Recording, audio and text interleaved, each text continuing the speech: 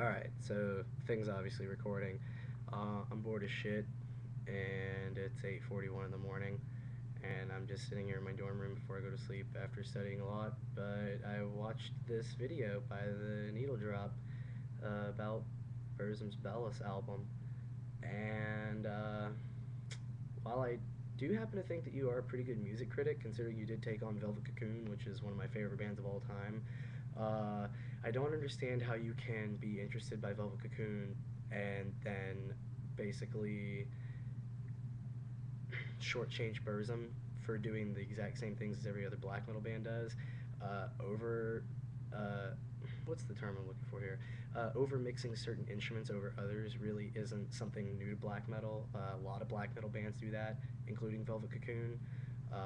If you take a look at Genevieve, the guitars dominate everything in the mix, but usually when bands do this, it's for a reason. I understand that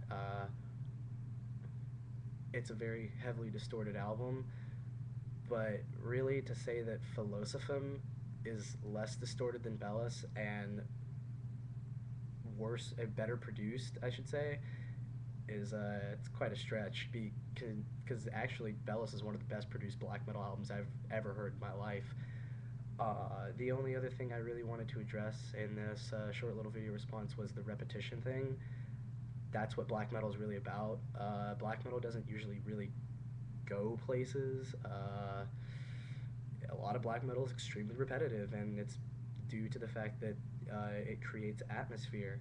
I mean, if you're really going to get upset about how Burzum is repeating riffs for 6 minutes, 5 minutes, what have you, then I would really hate for you to have to listen to a band like Weakling or Wolves in the Throne Room where they repeat shit for 20 minutes ad nauseum.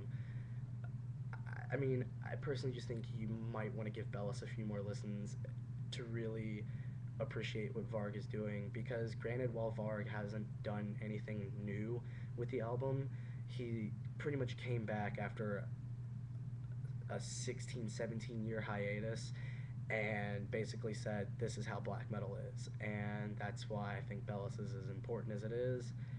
And musical opinions are always going to greatly differ, which is understandable, but I figured I would at least throw in my input, and hopefully you will watch this video regardless of my staggering and my constant usage of but it's 8:43 in the morning now, and I've been studying for who knows how long, so take this as you will.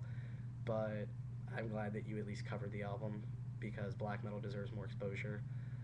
uh, Really just take this as you will and keep doing what you do, man.